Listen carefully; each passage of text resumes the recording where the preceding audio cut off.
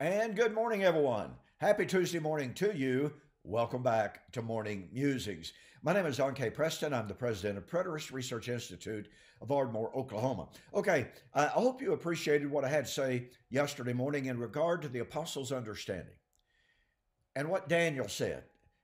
Folks, this really is honestly a tremendous point. It's one that you really have to catch the power of it. Because once a person understands what Jesus was saying to his apostles about their generation and about Daniel and about Daniel's prophecy, it absolutely obliterates any argument, any claim about the apostles being so ignorant, not understanding the prophecies of the time of the end. I mean, after all, Daniel foretold the time of the end. Daniel foretold the appointed time of the end, and Jesus was telling his apostles, when you see that which was spoken of by Daniel the prophet. Well, Daniel foretold the appointed time of the end. So the apostles were going to see the appointed time of the end. See?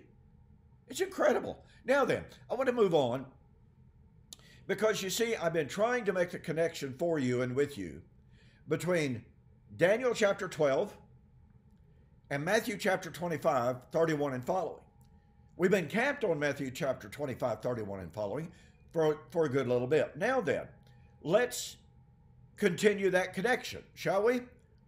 Daniel chapter 12, obviously, foretold the resurrection.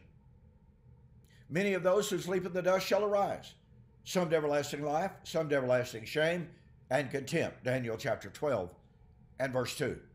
Now, let's not forget the efforts of some to say Daniel chapter 12 verse 1, talking about the days of Antiochus Epiphanes.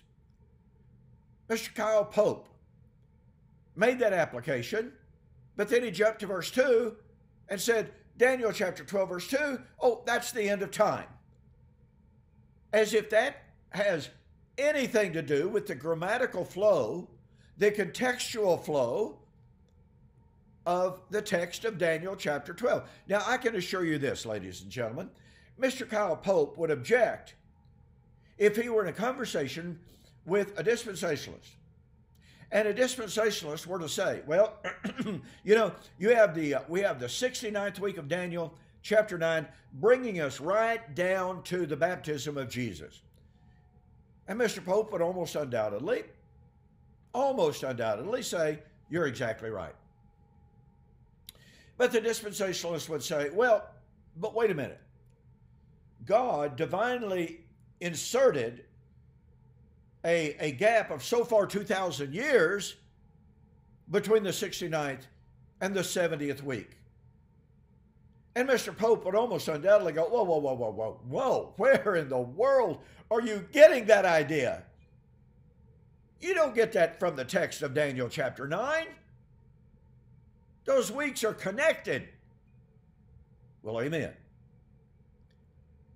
And yet, Kyle Pope comes to Daniel chapter 12, verse 1, and Daniel chapter 12, verse 2, and says, well, verse 1, he's talking about the times of Antiochus Epiphanes in the 2nd century BC, but verse 2 is talking about the end of time. So Kyle Pope inserts a gap of so far 2,000 or 2,200 years to to round it off between Daniel 12:1 and Daniel chapter 12 verse 2. Where's the justification? If the dispensationalist is wrong, per Mr. Kyle Pope, to insert a 2,000-year gap between Daniel's 69th week and the 70th week, then where's the justification for inserting a 2,200-year gap between Daniel 12:1 and Daniel chapter 12 verse 2? I would suggest to you, ladies and gentlemen, the only reason in the world to do that is a priori, that is to say, presuppositional theology that says, well, you see, I know what the resurrection is. That's the raising of dead bodies out of the dirt. Since that didn't happen in the days of Antiochus Epiphanes of Daniel chapter 12 verse 1, then it must happen in our future And so I'm going to insert that 2,200-year gap between verse 1 and verse 2. But back on point, Daniel chapter 12, verse 2 foretold the resurrection. Matthew chapter 25, 31 and following foretold the resurrection. Now, Daniel chapter 12 does not mention the coming of the Lord. Matthew chapter 25, verse 31 and following does not specifically mention the resurrection of the dead. But you know what?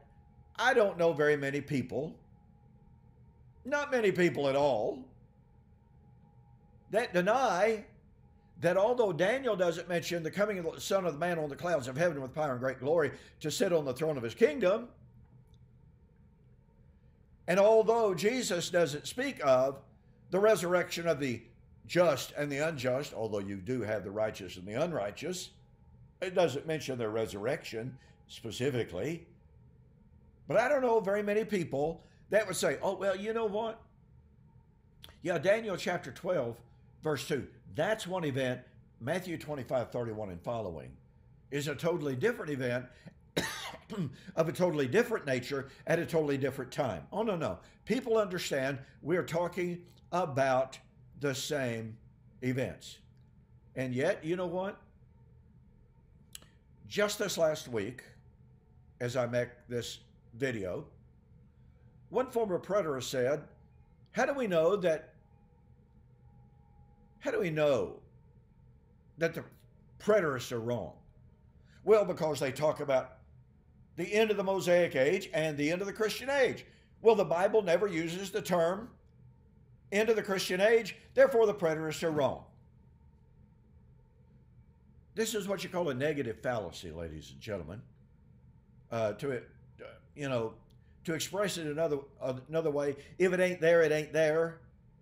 They're saying if a specific given word, term, or phrase is not used, then a doctrine is not there. And yet those same identical individuals conflate Daniel 12:2, Matthew chapter 25, 31 and following. Inconsistent? Oh, in the nth degree. Argumentum ad desperatum? Undeniably so. But it's what people have to do to hold on to their futurism. Now then, so, Daniel chapter 12, pardon me, Daniel chapter 12, verse 2 is the resurrection. Now notice Daniel chapter 12, verse 3 is the time of the end when the righteous would shine forth as the sun.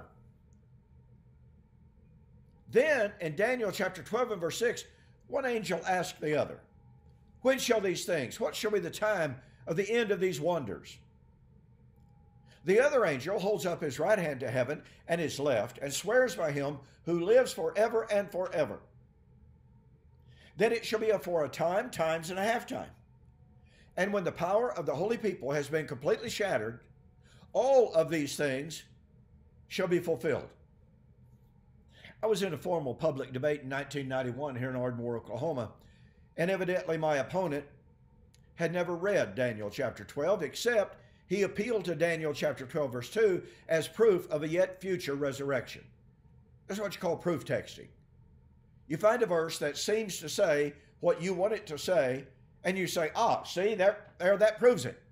So I had a chart, put it up on a great big screen, and I said, what my opponent has failed to do is to read the entire context. So I read Daniel chapter 12, verse 6 and 7. You have never seen such panic in all of your life at the table, at the man's table. You know what? You know how he answered that? He didn't.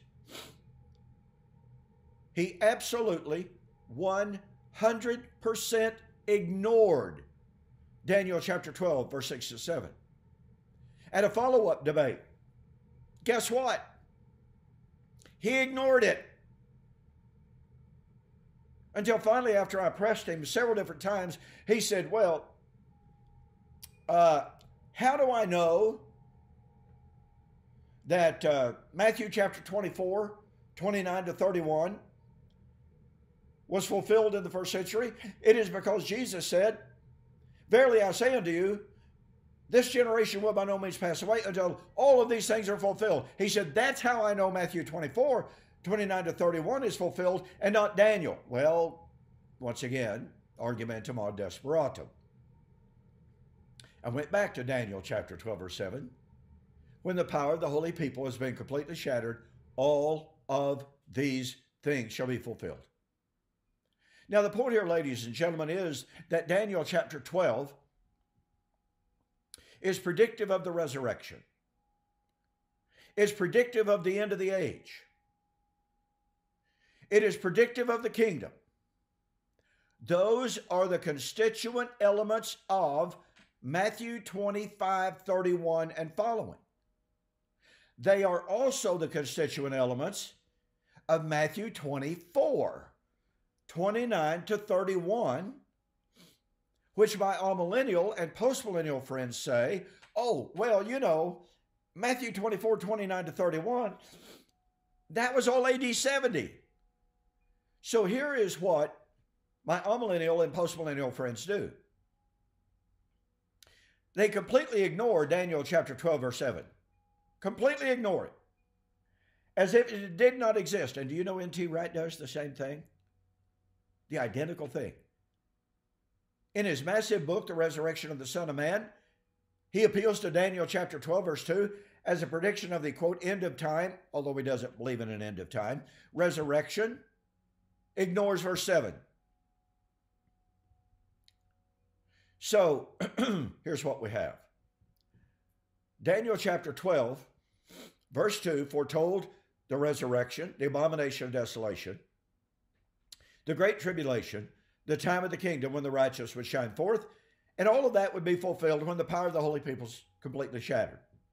In Matthew chapter 24, Jesus foretold the abomination of desolation, the great tribulation, the coming of the Son of Man at the end of the age in that generation, meaning he was predicting, watch this, catch the power of this.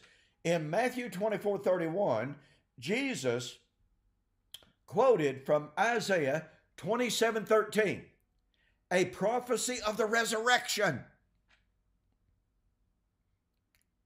All the ancient rabbis applied it that way. Most of your early church fathers applied it that way, for those of you who love the church fathers.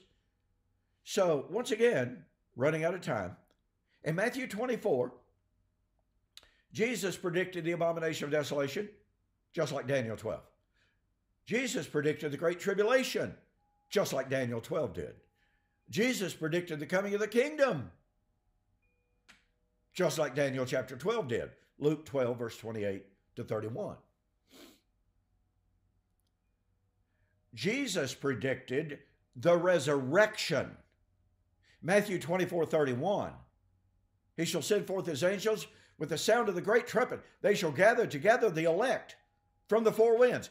That is Isaiah 27, 13, which was a prediction of the resurrection, the prediction of Isaiah 26, 9 and following. Your dead shall rise.